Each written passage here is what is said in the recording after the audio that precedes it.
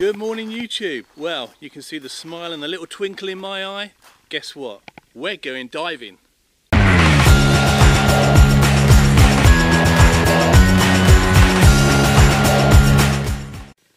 Teddy, you're not going diving.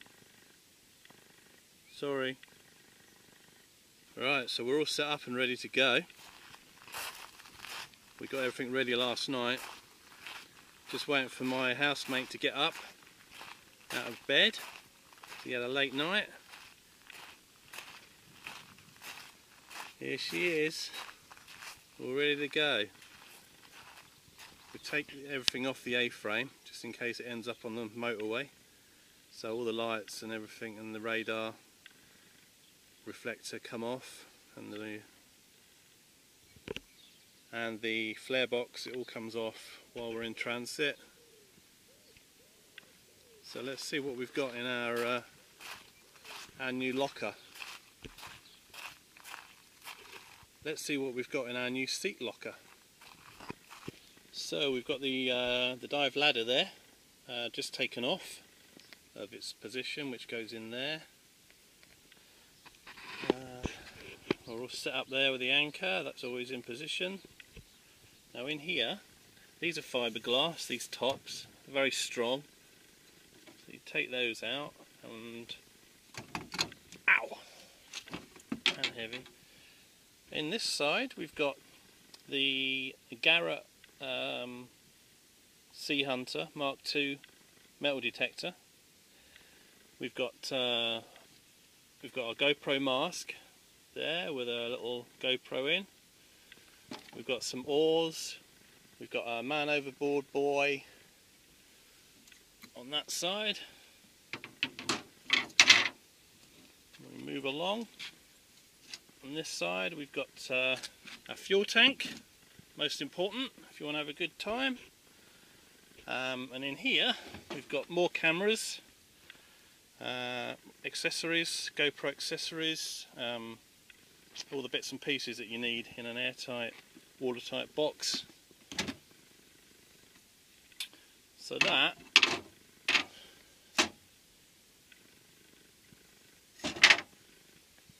that is very good use of storage. Really happy with this. It just keeps all the clutter off the floor, so you can walk around your boat. Walk all the way around your boat and there's nothing on the floor. It's fantastic. Well, that won't be on the floor because that'll be on there, but yeah, apart from that, fantastic. Looking forward to it. Another little addition that I've put on is this spliced eye, good thick rope going down to a D-shackle. Really what that's for is to stop the boat. If this winch, which it's wound up on the winch and it's secured on the winch, if this winch gave, so the lock went and it unravelled, then the boat could shoot off straight off the end of the trailer. It has got straps on the back of the trailer as well, but if they were loose, or if they come off as well, you could lose your trailer. You could lose your dive boat off the back of the trailer. But with this on, obviously it's not going anywhere. So it's like an extra safety device really. So I recommend anyone with a boat, make sure you get one of those. Don't ever rely on this ratchet winch. Extra security here as well, because don't forget we're going to be leaving the trailer and the van while we go off diving. So it's going to be unsupervised, and trailers are known to disappear from trailer parks near harbours. So we've got a nice big lock on there. And in the back we've got all our gear, some air, and we've got wetsuit and dry suit for all eventualities. Also we've got the flare box in here, all the other bits and pieces.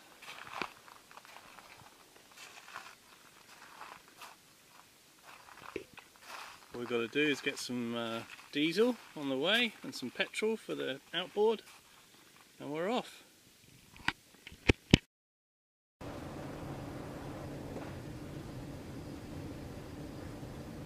So here we are, we're on our way to Foy to launch the boat. This is the Tamar Bridge, one of Brunel's finest.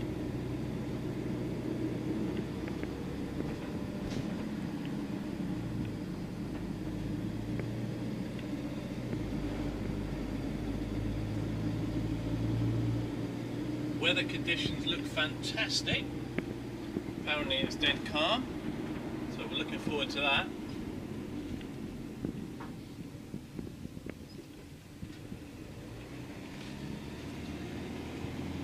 Traffic's a bit heavy.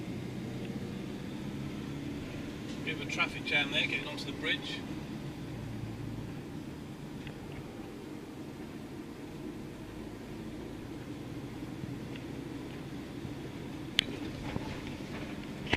Well, unfortunately, we stumbled on our first problem. We just turned up at the quay and the barrier's not letting us in. There's an automatic barrier there. Automatic barrier there. But it says it's not in operation. So our only other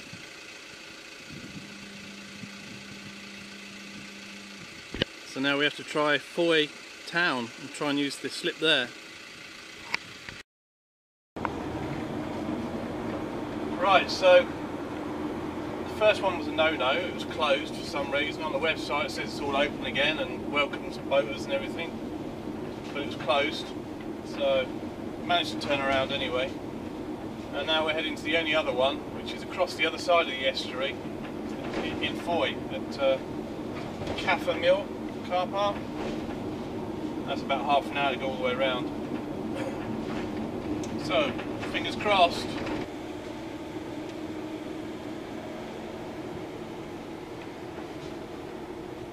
That's where we want to be. We need to be in there, in that blue stuff. So we're still heading down to Foy now, down to the quay, to try and use a public slip. I'm just hoping we're going to be able to get in.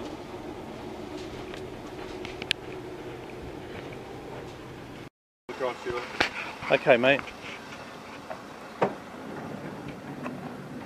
Right, we've just arrived, and she's a steep one, but it's fairly quiet, and there's water, so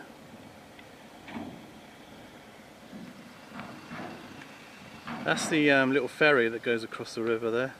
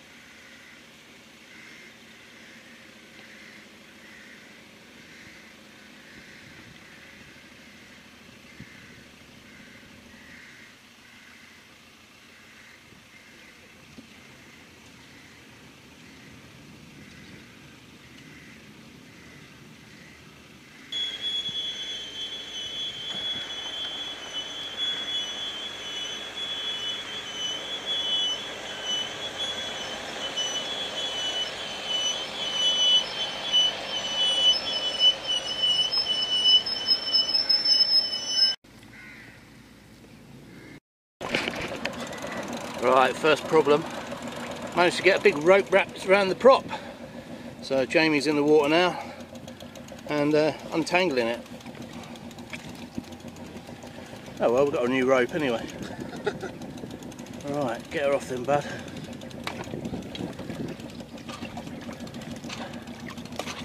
Wow, no wonder she wouldn't go. So it kept starting up, but then when you put it into gear, that was it, you didn't want to know. You free now? Yeah. Lovely. Well done, buddy. Keep that soft water look. Yeah. Get stuck again.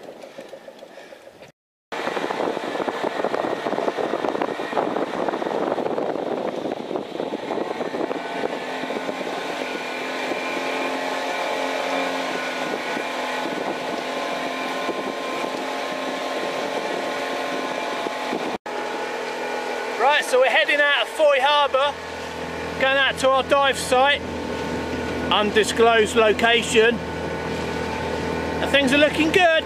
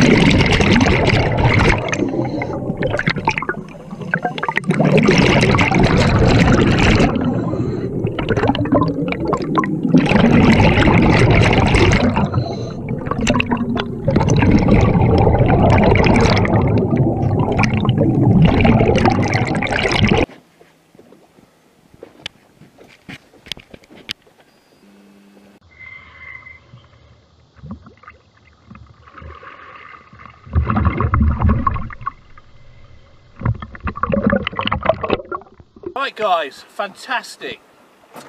I've Have I got snot on my face? No, No, good. no, you're all good. That would be a bad look, wouldn't it? Just had a really lovely dive. Met a lot of wildlife down there. Had a little chat with them.